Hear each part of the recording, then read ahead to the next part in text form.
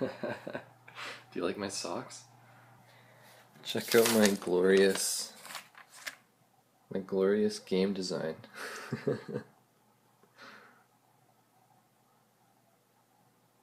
Hippie tanks. That sounds like hippie bombs, hippie tanks. Hello my fellow gangsters. So I've been wanting to do a menus and UI tutorial, and someone requested that I could do a tutorial on making tanks, which is like a 2D tanks game, like that old school tanks game. Like you would have like an aimer button thing in the menus, and like you could have like a power bar slider thing that fills up and stuff. So it could all be like buttons in the menu screen. So I could sort of combine doing a tanks game with doing a UI tutorial. But I don't know how to do the deformable terrain. So I think I'm gonna do like just blocks, like just bricks.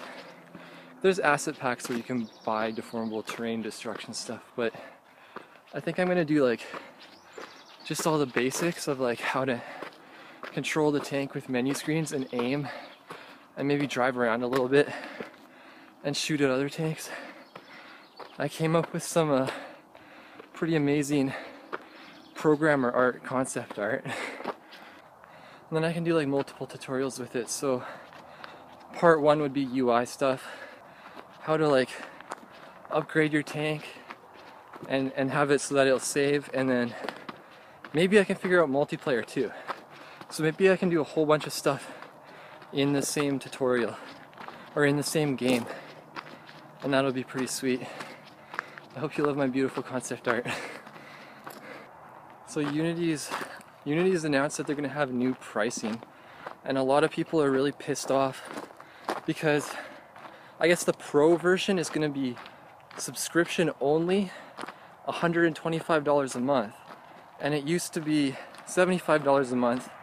But most people would buy a perpetual plan where they only, like they buy like Unity 4 and they get all the updates for Unity 4, and then Unity 5 is like an upgrade with a discounted upgrade price of like $750, and that lasts like 2 years. So I think most people were paying about $35 a month, and now it's $125 a month. And then they've introduced a new a new Plus version. It's like $35 a month, which would be good for the Pro version. I think the Pro, and it doesn't seem to have any features. It has like the dark skin for this interface or whatever of Unity, but you still have the splash screen, which seems to be the only thing most people care about. So I think the problem, I think it's, check it out, this is Kelowna. Really small town. Super tiny town. So I think the problem is that because Unity is free for like 90% of the users, then the Pro buyers are subsidizing all the free users. So if Unity was like Netflix price, like $7.99 or something, then it could probably be pretty cheap for the Pro version. But since it's free, I don't know, they're kind of screwed. I think they should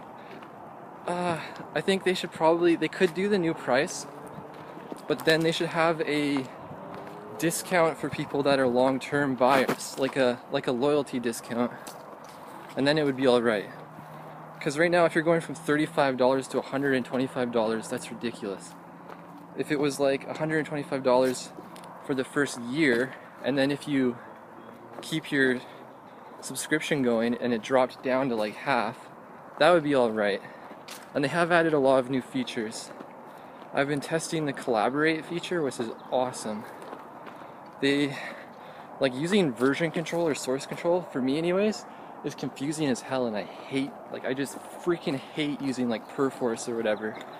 So collaborate is amazing because it just like syncs. It's like you're working on a project in the cloud, and it, like, I think that's even worth paying for. I think they're giving away too much free stuff. I'm kind of on Unity's side, even though people are pissed. What do you guys think Unity should do for their pricing thing. Because they do have to pay for all the services they've made and everything. So they are underpriced and they are subsidizing a lot of free players. But they probably have to keep free because Unreal is free. But Unreal has a like 5% or something. You have to give them like royalties on your games, no matter like if you make over $3,000. Whereas Unity, it's free until you make $100,000. I've been working on the kart game. Redhead Robot gave me some pretty sweet art now. But all we have is an oval track. We have like a really pretty oval track. Just an oval track. So we still need to work on that. Some feedback from people's comments was that the menus suck. I need to make better menus. So we're gonna try just buying on the asset store some nice menu art and integrating that in.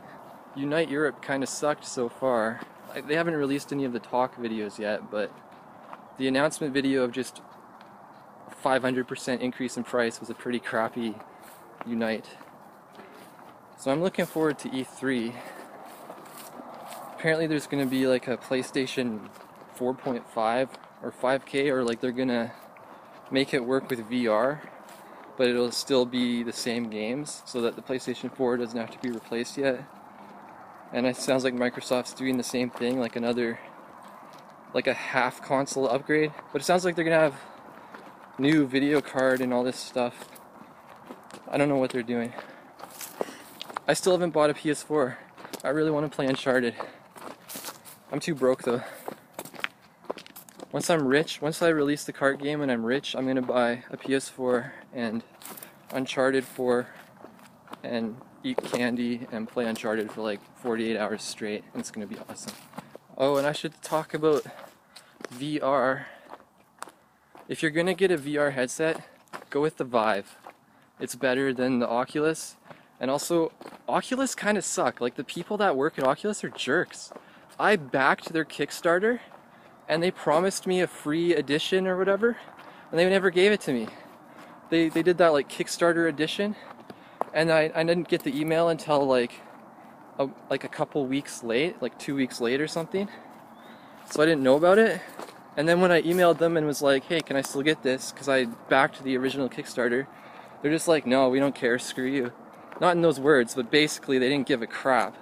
So if you ever have a problem with Oculus, they are not going to help you. Not even the people that backed them from the beginning. So Oculus suck. And they're owned by Facebook.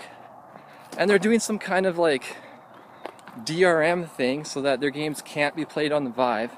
Meanwhile, the Vive has more features. It has that, like, you can walk around the room and it knows how far you are in the room and stuff. Like it'll detect the boundary of before you walk into a couch or something. Whereas at Oculus, you just have to sit in your seat.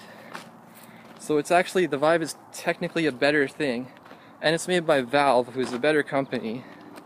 And they didn't personally offend me by refusing to give me their kit, even though I backed them and they said that they would give me one. So Oculus sucks, dudes. Don't buy an Oculus. If you already got one, oh well, but if you have the choice and you're one of the people that can afford to get one, go with the Vive, all the way. I fully endorse the Vive. If I make a game, it's going to work on the Vive. Like, if I make a VR game, it's going to work on the Vive, and I don't care about the Oculus. They can just go to hell. But yeah, so what are you guys looking forward to on E3? I hope I'm not shaking the camera so much. This is the first time I've walked around with the camera and recorded my face. I've never done this before.